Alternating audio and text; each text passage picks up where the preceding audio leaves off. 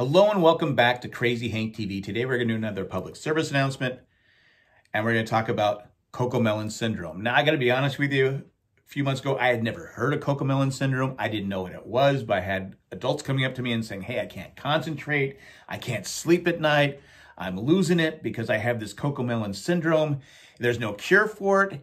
Somebody needs to help me. And I'm like going, okay, but what is Cocomelon? And they said crack for kids. And I said, why are we giving kids crack? That doesn't make sense. But then about a month ago, I started to figure out because my grandkids started watching Cocomelon. And this was their expression.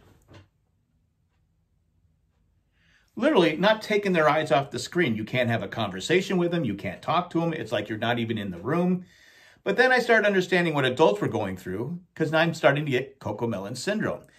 If you haven't seen Cocomelon, it's about nursery rhymes. They have about 102 million subscribers, about the same as I do, but still 102 million subscribers.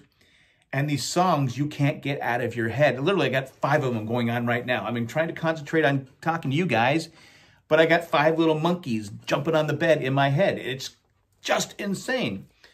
So what can we do to solve the Cocomelon syndrome? Now, I don't want to take it off the air because kids love it. They have 102 million subscribers on YouTube. About the same as me, but 102 million subscribers. So we know it's popular.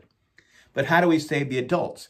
Now, there's one thing that does bug me. I've been watching it for about a month now. Who is Cocomelon? I can't figure out who Cocomelon is.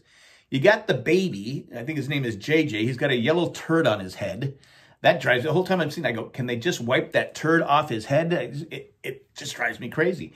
And then also you have baby JJ, has the hugest vocabulary of any baby in the history of babies.